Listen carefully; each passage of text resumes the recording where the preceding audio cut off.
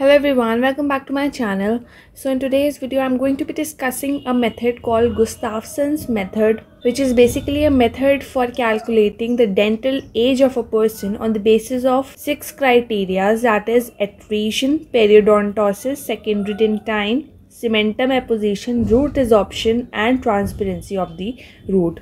All these 6 criteria will be discussed in this video along with a question on how we can actually use this Gustafson method to calculate the estimated age of a person.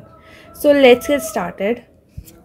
Gustafson studied the changes occurring in an individual teeth and succeeded in estimating the age with some accuracy.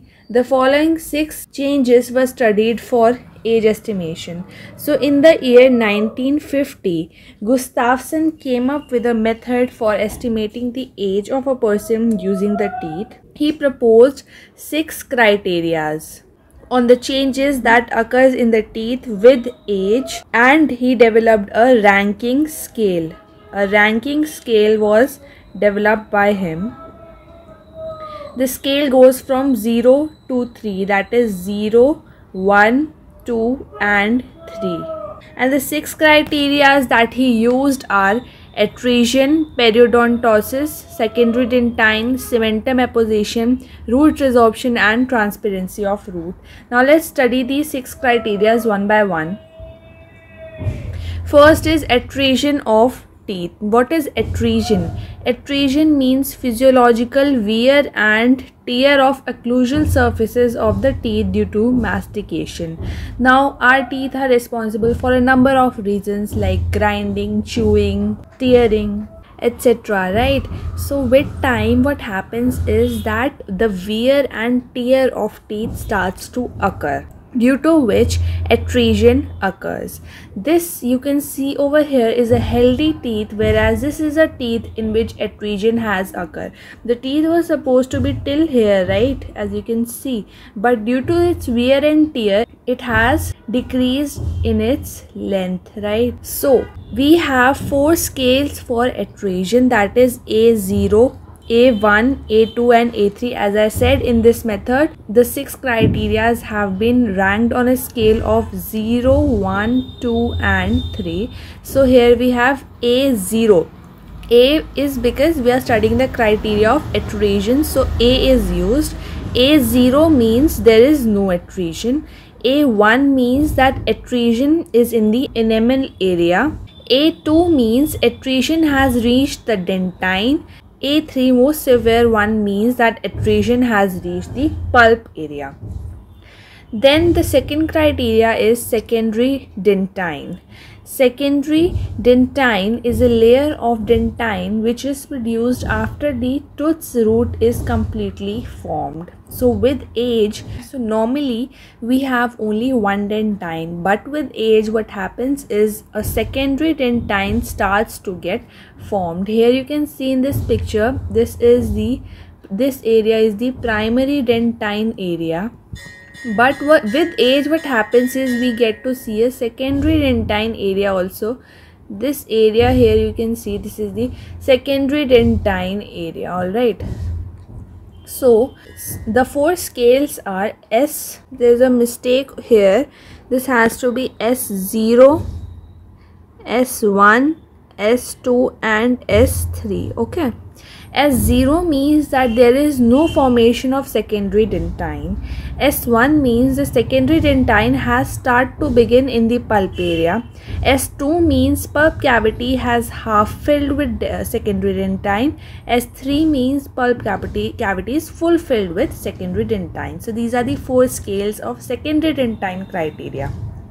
Now let's talk about the third criteria, that is periodontitis. Periodontitis basically is the inflammation of periodontal tissues or periodontal ligaments or gingiva with age, that is leading to loosening of the teeth in the socket. So basically in periodontitis, the gingiva, the gums or the periodontal ligaments, they are getting inflamed, right, due to which what happens is that the teeth starts to become loosened in the socket. There's no proper grip here. If you can see in this picture, this is a normal tooth and this is a tooth having periodontosis. Here we have this red area that you can see, this is the gum area, alright, and here we have the healthy gums. But in case of periodontitis, we can see that the gum area has displaced from its normal position. There's a gap that you can see over here. This gap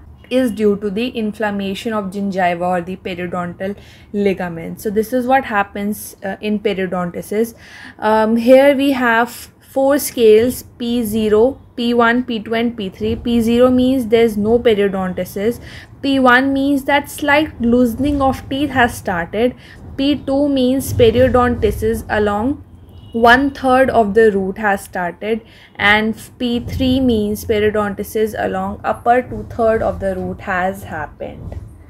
So basically, how are we going to use this method? We are going to see the teeth of the person. We are going to see how much attrition has occurred. Has the attrition just reached the enamel, or has it even reached the pulp? If it has reached the pulp, to have the score of A equals to 3. Then we'll look for dentin. Is there any dentin formation? Is a secondary dentin formation? No, there is no. If there is no, then S value will be 0. And later on we are going to calculate for all of these criteria. We are going to calculate, and then we have a formula at the end on the basis of which we are going to calculate the entire age of the person. Alright, so coming back to the fourth criteria, that is the cementum apposition. That means the deposition of cementum around the root of the tooth. So C0 means that there is no deposition of cementum. C1 means apposition is slightly greater than normal. C2 means there is greater layer of cementum, and C3 means there is very heavy layer of cementum. Alright, then next criteria, the fifth criteria, is the root resorption. Root resorption is the progressive loss of dentin and cementum by the action of odontoclast cells. So we know that there are 2 types of cells, that is odontoblast cells and odontoclast cells. Odontoblast cells are responsible for the formation of tooth cells, okay, whereas odontoclast cells lead to degradation of the dental cells. Odontoclast cells are basically responsible for the resorption of the root of the deciduous teeth. So root resorption basically means that there is loss of dentin and cementum. Here you can see in this area the root, in this radiograph over this area you can see that the root resorption has been shown.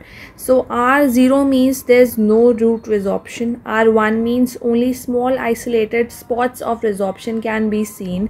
R2 means lower 1/3 root resorption is there, and R3 means that there's greater area of root resorption. Then the last criteria is the transparency of root. With age, the dental tubules are filled with minerals and they start to turn opaque, due to which the root starts to become slight transparent. This is the most reliable criteria of the all. This is 0 score, that is T0 score. Then here comes T1 score, that there is slight transparency. Then here we have T2, which means transparency is over 1/3 of the apical root, and T3 means the transparency is over 2/3 apical root, which will also include transparency in the whole root. So these are the 6 criteria that are used in the Gustafson's method: attrition, secondary dentine, periodontosis, cementum apposition, root resorption, and transparency of the root. Now let's see the formula that is used for calculating the age in Gustafson's method. So the age estimation can be done by totaling the scores. Total score, how we are going to calculate: A score plus P score plus R score plus T score plus C score plus N score, that is attrition score, periodontitis score, root resorption score, transparency of root score, cementum apposition score, and secondary dentine score. Alright, these scores has to be added up and this score is to be kept over here in this formula, that is in the total score area. So basically the formula that is used is 11.43 plus 4.56 into the total score that we will be getting from here after the proper examination of the tooth, plus minus 3.63 years. So let's try to find out with the help of an example. If we have studied a teeth, then we are going to have all these values of A, and for P, for R, for T, for C, and for N. We'll be having these values, right? What does the value means? Like in this question we have the values A equals to 1. What does A equals to 1 means? A equals to 1 means that attrition is in the animal. So we studied the teeth and we found out that attrition has only reached the animal portion. So we deduce that A equals to 1. Similarly, we have here P equals to 0. P equals to 0 means that there is no periodontitis, no inflammation, right? So accordingly, we have been given these values, but we just have the values. How can we calculate the age of the person? So we'll be doing that with the help of this formula. Remember this formula.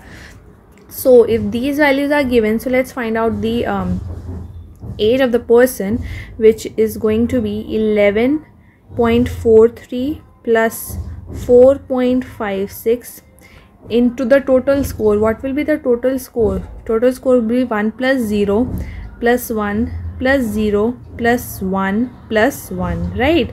1 plus 0, 1 plus 0 plus 1 plus 1, right? Then plus minus 3.63 years.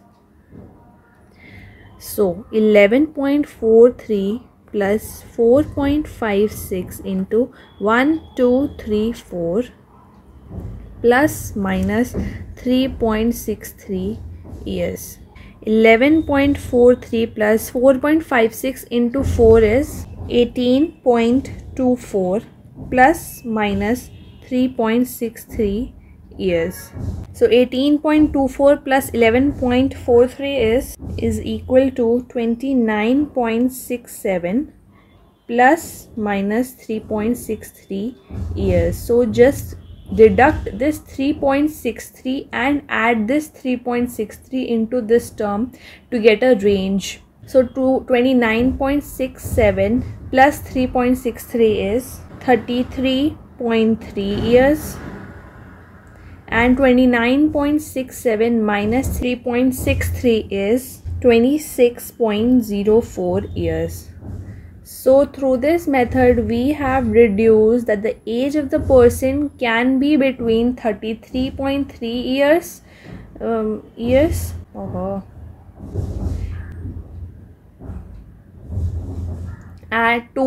26.04 years. It will be between this age. All right, so I hope you understood how to calculate the range by this method.